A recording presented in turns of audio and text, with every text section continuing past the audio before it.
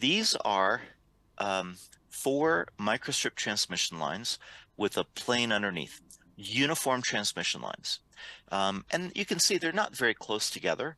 They're, you know, roughly, I think this was 3 line widths apart, so relatively far apart.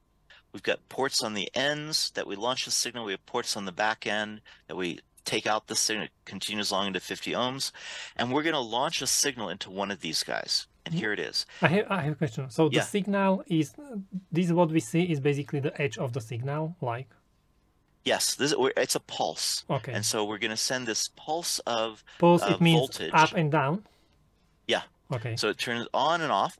And this is, we're actually plotting the current density on the conductor surface. And you can't see it, but we're looking at the plane underneath. The top surface of the plane is where we're looking at the return current. And so this is just a setup slide here. This is just what the return current does. And you can see that as the signal propagates, it spreads out a little bit in the plane, but it's, you know, pretty well confined within about a line width or 2, you know, 3 line widths between them. So it's about, you know, 1 or 2 line widths extent on either side of the signal line is how far it spreads out. And that says, you know, we're not going to have a whole lot of crosstalk between this aggressor where we have the signal and the victim lines on either side. Right? I know what is going to follow. You know what I'm going to do? So now this is with a nice wide uniform return path. And as long as the return path is wide enough to contain all of that return current, then there's no crosstalk. It doesn't matter how long, how wide we make that plane. Okay. Now what we're going to do is we're going to add a gap in that plane. And so here is, yeah, let me see if I get another one here. Maybe this is a better perspective shot. Let me see if I can make this bigger for you. Okay, so here's the same structure. I'm going in the opposite direction now. That's okay. So we're going to launch a signal. It's propagating along, but now we have a gap in the return path. And what is that return current going to do? Well, it has to spread out. It's going to spread out between this it's not really a cavity, but it's a waveguide between the plane on one edge, the plane on the other edge. It's going to be spread out. And look, we get that current going out. And as it goes out, it induces current that spreads out on the other conductor. In fact, all of them. This is the adjacent one. Look, it's even 2 away.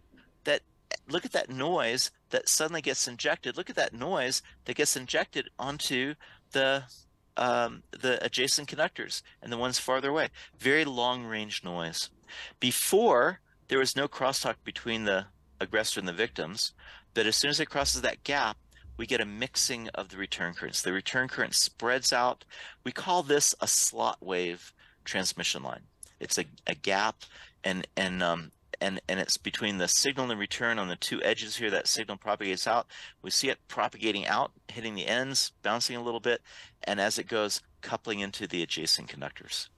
And again, an example that you can't do this with a 2D tool. It requires a 3D full wave tool. Okay, go. So this is interesting because why it is pick up with these other lines? I would expect like it only spreads around the gap on the plane and it doesn't really travels back through the other tracks. Right. If I didn't have these tracks, if I just had the one signal and I had the gap, then I would, and you can almost see it as it comes here, I'm inducing the return current over here at the beginning has to get from this side to this side. And remember, we said when we had 2 cavities, there was some impedance between the 2 cavities, right? And the return current flowed between the impedance. Well, I have two conductors. Forget about the connection over here. The signal, as it hits here, it doesn't see it. All it sees is 2 conductors. That is a waveguide.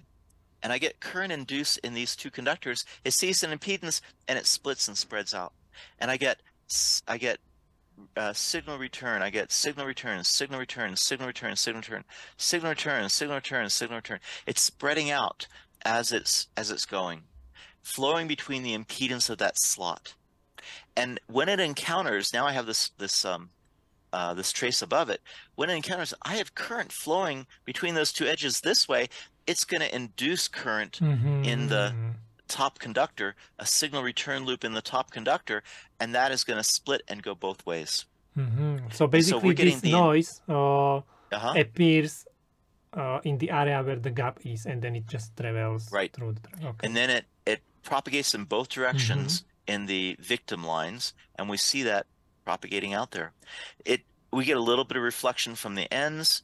There's an impedance discontinuity here, so you notice we get a little bit of signal that reflected there.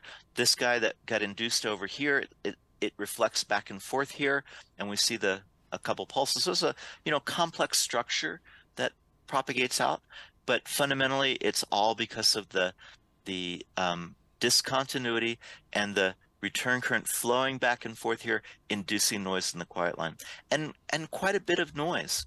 That's why we say don't have gaps in the return path, because you will get crosstalk between the signals crossing the gaps. It couples through the gap.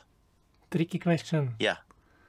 So based on this, it looks like if the gap is wide enough, then it should not induct these currents because impedance will be too high, and when the gap is very slow, then the noise is going to be bigger, or that doesn't make sense. So right. I believe that's wrong. There are two dimensions to talk about. One is the width of the gap and the thickness and the length of the gap.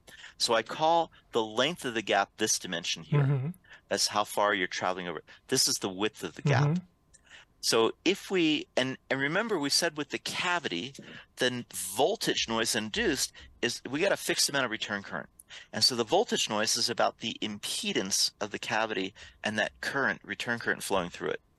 And so in order to reduce the voltage noise, the return current's fixed. To reduce the voltage noise, we want to reduce the impedance. And the same thing in this gap. The voltage noise induced is related to the impedance of that gap. And if you wanted to reduce the impedance of the gap in the vicinity over here, forget about what happens at the ends, but in the vicinity over here, what dimension, what would you want to do to the length of the gap? You want to make it wider or make it narrower to reduce the impedance between the two edges? We should make it smaller, no? Exactly. You bring those two conductors closer, you make the gap length shorter, you'll have a lower impedance, you'll still have a discontinuity, you'll still have a voltage generated, but it'll be less. And so it says use as short a gap as practical. But you're still going to have an impedance discontinuity. It's still going to generate noise. How much noise? Oh, that's really hard to estimate with pencil and paper. That's where you use the 3D field solver to do that estimate. And effectively, what we do is we get, and the impact is to have higher loop inductance, mutual inductance between this signal and its return and this signal and its return. And the shorter you can make that gap, the shorter the length, the shorter the width you can make that, the lower the loop mutual inductance is going to be between the aggressor and the victims. But there will always be much higher mutual inductance between the signal and return and an aggressor with the gap than without the gap. You remember what we saw without the gap, there was hardly any induced noise on the other trace. So sometimes with the gap, a lot more. Sometimes if there is no other way, then there are recommendations to place capacitors. Is it a good idea? Yeah. So very good. So it's all about reducing the impedance across the gap. And so it's a question of how effective can you be in reducing the impedance. The best way is continuous return plane. No discontinuity. It's just the continuous impedance signal sees. If you have to have a gap, then there are two solutions. Let's see, I don't have that other example here, but the one solution is don't send a single-ended signal, send a differential signal. And if it's differential, then yeah, we still have return currents in the plane down below, but where the return currents overlap for a true differential signal, the return currents cancel out, and the impact of the crosstalk from one differential pair to another dramatically reduced.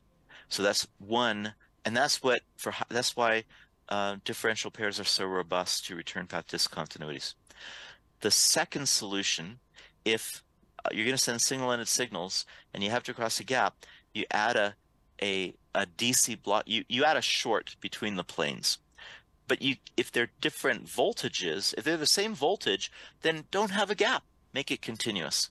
But if they're a split ground plane, for example, and this is why it's so dangerous using a power plane as a reference, a return plane, because if a power plane is a return plane and you have two different voltages on that power plane, and you get return current in the power plane, then when that signal crosses the gap in the power plane to the different power planes, you're going to get voltage noise between the two power planes and crosstalk between the signals that cross that gap. You can't add a short between the two different power planes. And so you do the best thing you can. You add a short with a DC block in it. And that's what the capacitor does. It's a DC short, it's a DC block, but it is a short. And you want to engineer it to be as low an impedance short as you can. But how do you add a capacitor across two planes? You have to pop vias up to the top surface, go across, and pop vias back down. And whenever you do that, it's not a short anymore. It's an inductive loop. And you always have some residual inductance in that path. And above, roughly, you got to put in the numbers, but roughly in the 10 megahertz frequency range, that DC blocking capacitor doesn't look like a capacitor anymore. It looks like an inductor. Mm-hmm. And we have inductive coupling. And we have the shared inductance of that capacitor loop. And so you see, oh, capacitor, low impedance at high frequency. You think, oh, capacitor, that's a great way of doing it. It's a great way of doing it while it acts like a capacitor.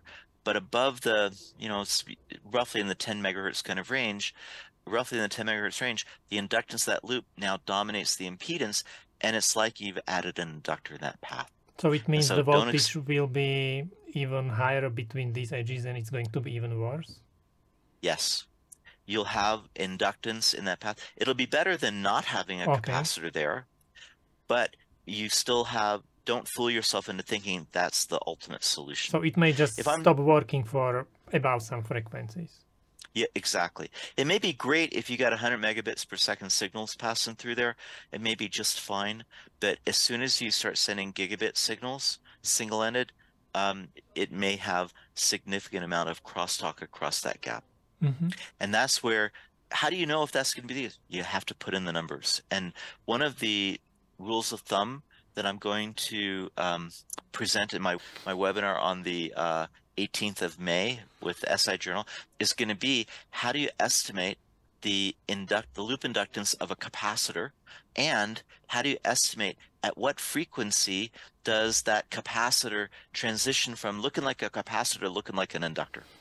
And I think those are really valuable numbers to keep in mind, because you have to train your intuition. When you see a capacitor, think, yeah, low frequency, but that keyword is low frequency. Where is that transition frequency? And being able to put in the numbers to know when that frequency is really, really important.